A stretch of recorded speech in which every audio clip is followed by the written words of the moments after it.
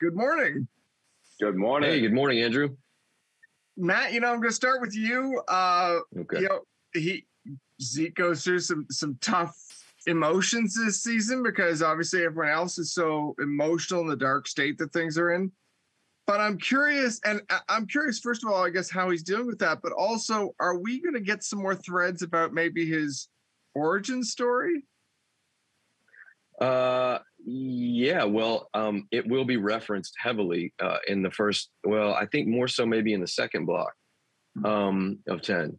But there's been a 2-year gap between the end of season 3 and the beginning of season 4. And we sort of see Zeke and Olive being like the parents at Beverly's house now.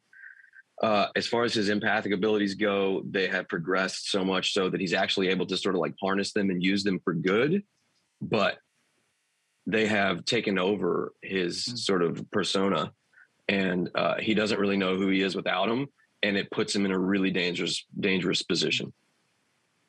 That's a great way of putting it. JR, for you, looking at Jared, the authorities are always kind of at this state of confrontation with the A28ers. Where does Jared stand this season as that situation evolves? Kind of where he's always stood, with the Stones. I mean, he's put his life on the line one too many times for these darn people. We say he needs new friends. It's the same as kind of as you've always seen, but it's extremely heightened this year. There's a new department called the registry.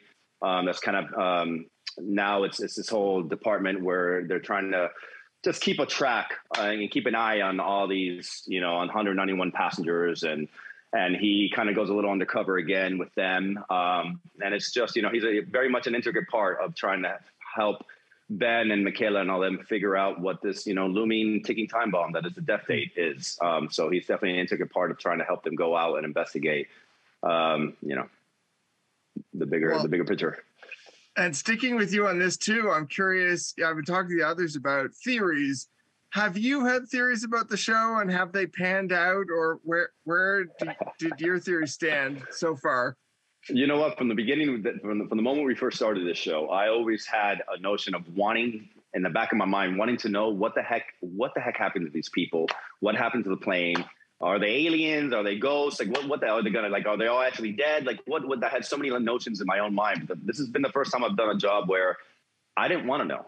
Like, I didn't, and the reality is I didn't want to ask Jeff. Like, we'd go out with him sometimes, and Mel and Josh would, like, get him drunk and a little bit of not drunk. We'd get him a couple glasses of wine, Sorry, Jeff. Get him on a couple glasses of wine and try to ask questions, I just met Jeff, an alcoholic. I take that back. No. Yeah, I know. But, they would always ask him questions and stuff. I never wanted to really know, So I'll just say the way that they tied it together at the end, it's just, I think they did a beautiful job bringing this beautiful story that's been so complex and rich together at the end. I think people are going to be really happy, watching the first 10 and seeing the way the story comes together.